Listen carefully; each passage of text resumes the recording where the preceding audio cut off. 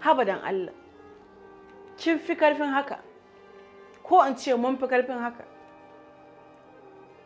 Definitely idan muna bin saurayi ɗaya, ainihin wacce ita ce ainihin budurwa, ita ce main chick, and you're just a common concubine, common side chick. Do you know how it feels to be a side chick?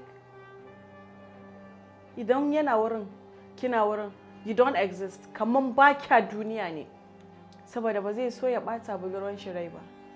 In kika san haka, me yasa zaki so ki shiga tsakanin kawaye saurayi da budurwa, ko me yasa zaki so ki shiga tsakanin matan aure da mijinta? Kina nan kina tararen kawarki, kina ci na yi aure, kawata ta zo ta ganni, na ji daɗi. Ranan da zaki zo gidan miji ya bata kuɗi ta miki 10 na arziki, 19 na arziki, amma a cikin na zuciya na zuciya, ashe dai ba don mutunci yake bada kuɗin nan ba, ashe dai mijinki da kawarki suna haɗuwa a wani wuri. Abin kunya ne ranar da wannan abin zai fito fili. Don Allah mata mu daina, saboda na san abin da baki so a yi miki kakki ma wata. Ga ku masu bin mazan aure, kuna kaman to me in na aure shi kenan, ai matan shi bata sani ba.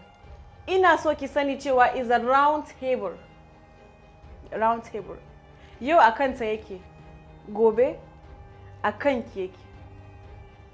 Ina muku shawara ku masu bin mazan aure ku je gidajen aurensu, saboda matansu ta yi tafiya. Za a yi miki, kuma za ki ji da ba daɗi. Ita wancan bata gani ba, amma ke za ki gani, kuma za ki bakin ciki.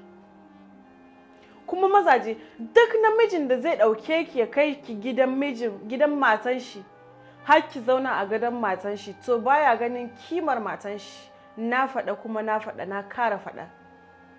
Idan yana ganin kimar matan shi, ba zai ɗauki wata can daban ya kawo ta har gidan shi, saboda matan shi ba ta nan ba.